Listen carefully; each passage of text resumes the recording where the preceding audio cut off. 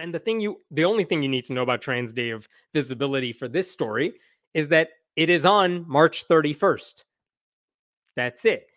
And Easter, on the other hand, is not on a particular day. Easter falls on some magical, depending on where the sun and the stars are, sort of day. I don't know what the formula is, but Easter changes every year.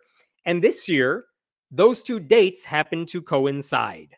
I'm just going to say it. I think it's demonic. They clearly want us to bow at the altar of the trans community instead of bow to God. We will not bow to the new gods of your new religion.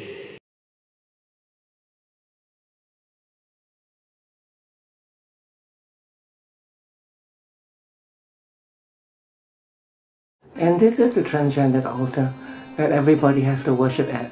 This is the Supreme Master, he who rules the universe. Say hi, He-Ho. Oh Lord, this is his worthy reindeer, baby reindeer, Moose. And this is, of course, chamomile mandarin. This is the Holy Trinity of the transgenders. Ho, ho, ho. This is who we worship.